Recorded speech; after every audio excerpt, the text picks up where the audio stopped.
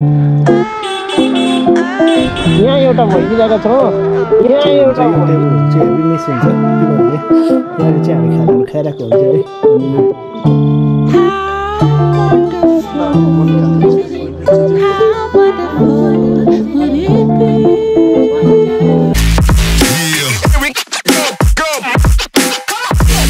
Hello guys, welcome back to my channel again. So आज फेरि नयाँ ब्लग लिएर आइरहेको छु भने आज चाहिँ म जलपाइगुडी जाँदैछु मेरो बोजूलाई अर्थोपेडिकको इन्जेक्सन लगाउनु छ घोडामको र त्यसको लागि गइरहेको छु र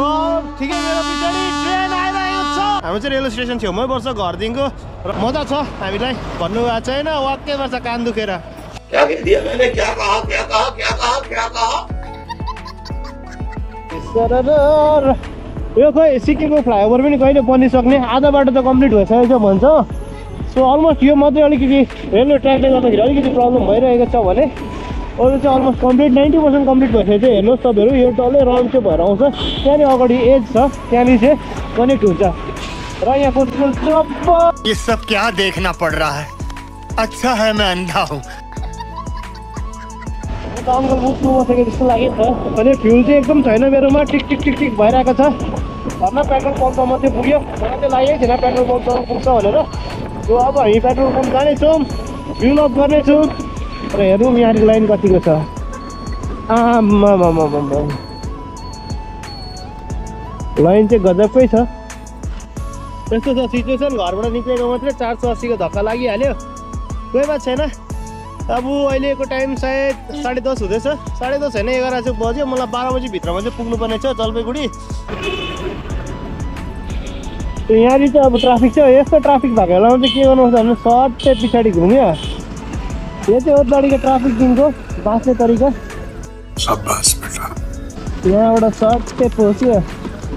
त्यहाँबाट पल्लो उताबाट निस्क्यो एकदम टु विलर छ भने चाहिँ यो फाइदा छ ट्राफिकतिर बस्नु पर्दैन हो अब अलिकति भित्र बजार भएर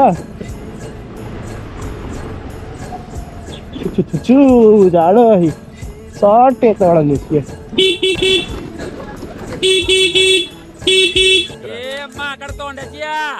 ये चालू हो जाएगा ना सपट हो जाएगा पापड़ हो जाएगा हट बाजू में यो हरन बनाएको त कामै छैन ओ दिदी त भन्नै पर्छ बात तो सही है पुगे गजलडुबा कि तर है बाटोको कन्डिसन यस्तो खतरा छ ए नै बेटा नै सजिलो उठाएर केही छैन हो बच्चाहरूले पैसा नभएको बेलामा बाटोको अवस्था यस्तो खराब छ यो त अथवा बनाएको ठुल्ठुलो गाडीहरू यो टिप्परहरू हिँडेर गजलडुब्बाको बाटो चाहिँ सेफ पार्यो आजभन्दा 3-4 साल अगाडि चाहिँ यो बाटो बहुत राम्रो थियो तर अहिले चाहिँ टिप्परहरू हिँडेर एकदम बर्बाद छ र आफ्टर लङ टाइम म पनि आएको यो बाटो करिबन 2 महिना 3 महिना बाद आउँदैछु होला र यो बाटो पनि बनिसकेछ अहिलेसम्म चाहिँ बनेको थिएन क्या यो बाटो र यहाँदेखि चाहिँ अहिले पुरा ब्रिज बनाउनेहरू पुरा छ क्या एक चकती तपाईँहरूलाई यहाँनिर लगेर देखाइदिन्छु क्या हेर्नुहोस् न यहाँ चाहिँ रिल्स मात्रै बनिरहेको यतै सक्छ हामी केटीहरूलाई यस्तो जाडोमा यहाँ पनि अब एउटा भिडियो बनिँदैछ रिल्सवाला त यसको नाम त्यसै भएको छ त्यसै भएको त होइन नि यो ठिकै छ अब हामी यहाँबाट फर्क्यौँ है यहाँदेखिको त केही पनि छैन देखाउनु लायक है र त्यही हो यहाँनिर भिडियोहरू सुट भइरहेको हुन्छ अब छाप्रा छाप्री निब्बा निबी त भन्दिनँ सबैको आफ्नो आफ्नो एउटा इच्छा हो यो अनाथ छ भने तपाईँ हो आज स्कुटीमा छु अब यहाँनिर तिनीहरूकै भिडियो प्र्याक्टिस हुँदैछ सो कोही बात छैन यहाँ यता भइदिरहेको छ यहाँ एउटा भइदिरहेको छ यहाँ एउटा भइदिरहेको छ अन्त लाग्छ केटीहरूलाई जाडो लाग्दैन नि यस्तो जाडोमा हेर म 2टा ज्याकेट लगाइरहेको छु अनि स्वेटरको माथि ज्याकेट लगाइरहेको छु त्यहाँबाट पनि मलाई जाडो लागिरहेछ केटीहरू यहाँ साडीमा नाइटो देखाएर नाचिरहेको छ हे प्रभु के भन्नु यो क्या हो गयो 1 hour later उतापट्टि द्याट साइडमा चाहिँ छ गभर्मेन्ट बसको स्ट्यान्ड हो र यतापट्टि चाहिँ प्राइभेट बसको स्ट्यान्ड हो र यहीँ आउनुपर्ने बोजू जति सक्दो तर पनि अब प्राइभेट बसको स्ट्यान्ड त यहीँनिर हो यहीँनिर पर्खिन्छु म एकपल्ट म बोजूलाई फोन गरी हेर्छु क्या मैले चाहिँ ज्याकेट र भित्रबाट अझै एउटा स्वेटर पनि लगाइरहेको छु क्या जाडो भएर चाहिँ सो हेरौँ कति बेरसम्म बस्नुपर्ने छ र अहिले चाहिँ 1 बजिसक्यो डक्टर चाहिँ 2 बजीसम्म मात्रै बस्छ हाम्रोमा चाहिँ एक्चुअली अझै 1 घन्टाको टाइम छ बोजू टाइममा आइदियो त राम्रो हुन्थ्यो A few moments later भर्खरै बोजू आइपुग्यो मेरो होइन बसमा ढिलो गर्दा पनि उता जानुपर्ने आमा ल बस्नु ढिलो भयो फाइनली हामी चाहिँ हस्पिटल पुग्यौँ र पुरा ढिलो हुँदैछ हामीलाई गाडी चाहिँ स्कुटी चाहिँ यहाँ रोक्नुपर्छ होला अब चाहिँ हामी आएर यहाँ बसिरहेको छौँ अलिकति ढिलो भइरहेको थियो तर धन्न हाम्रो डक्टर चाहिँ मिटिङमा जानुभएको रहेछ एचओडी सर डक्टर एके पाल चाहिँ कलकत्ताबाट हुनुहुन्छ सो यहाँनिर हाम्रो बोजू चाहिँ बसिरहनु भएको छ ढिलो भएर झन्डै बोजू पनि छोडियो सो फिलहाल अहिले चाहिँ म अलिकति एकछिन भित्र गएको थिएँ है सबैजनालाई भेट्नु र हाम्रो सिनियर स्टाफहरू सबैजनालाई भेटिहाल्यो र चाहिँ हुन्छ यो टेबलहरू चाहिँ हेभी मिस हुन्छ किनभने यहाँनिर चाहिँ हामी खानाहरू खाइरहेको हुन्थ्यो है अनि यो परको टेबलहरू छ उता बेडहरू छ त्यहाँनिर हामी नाइट ड्युटीमा बस्थ्यो त्यहाँनिर कोही बेला हामी फ्री टाइममा खानाहरू बनाउँथ्यो यहाँ बसिरहेको छौँ फेरि यहाँनिर सो फेरि कुनै दिन आउँला है फिलहाल अहिले चाहिँ भर्खर डक्टर आउने कुरा भइसक्यो है अनि 5-10 मिनट लाग्छ है सो अब हामी चाहिँ उतापट्टि जानेछौँ यहाँ हाम्रो बोजू छ जाउँ अब उतै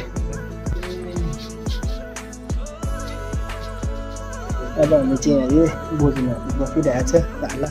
एकजना डक्टर छ त्यहाँनिर चाहिँ हाम्रो भाला हो बोजू पनि कहाँ पुग्यो है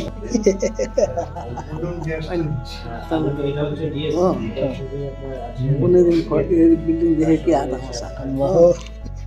भुलिन्छ नि यहाँ त्यो बोजूलाई टेन्सन भयो फेरि फुलबारी जाउँ भनेको मेरो स्कुटीको लाइटै छैन भनेर टेन्सन भइरहेको छ यहाँनिर अब हामीलाई इन्जेक्सन लाग्छ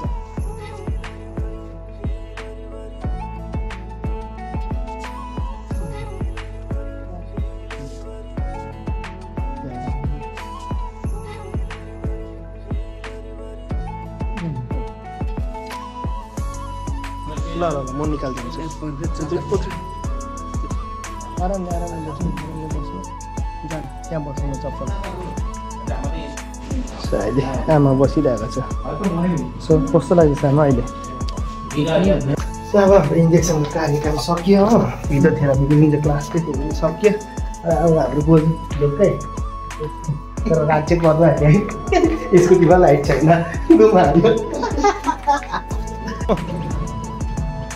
अब चाहिँ हामीले निस्केको र जाँदैछौँ अब हामीलाई चाहिँ भोक लाग्यो भन्दैछ खाना खानु जाने न ढिलो हुने हो ल अब हामी बोजू नातिले चाहिँ पड्काइदिए सो अब हामी चाहिँ हस्पिटलबाट निस्केको घरतिर so thank you for watching this video यो भिडियो चाहिँ स्पेसियली बोजूसँग किन भन्दाखेरि फ्यु मुमेन्ट्स विथ माई ग्रान्डमा अनि यस्तो त हामी घुमिरहेको हुन्छौँ डुलिरहेको हुन्छौँ त्यो एउटा यादगार पनि रहन्छ र बोजूको इन्जेक्सन लगाउनु पर्थ्यो orthopedic है इन्जेक्सन पनि लगाइयो र पछि फेरि आउनु भनेको छ 2 हप्ता बाद फेरि आउनेछौँ हेर्नेछौँ है कस्तो छ के कसो condition so thank you for watching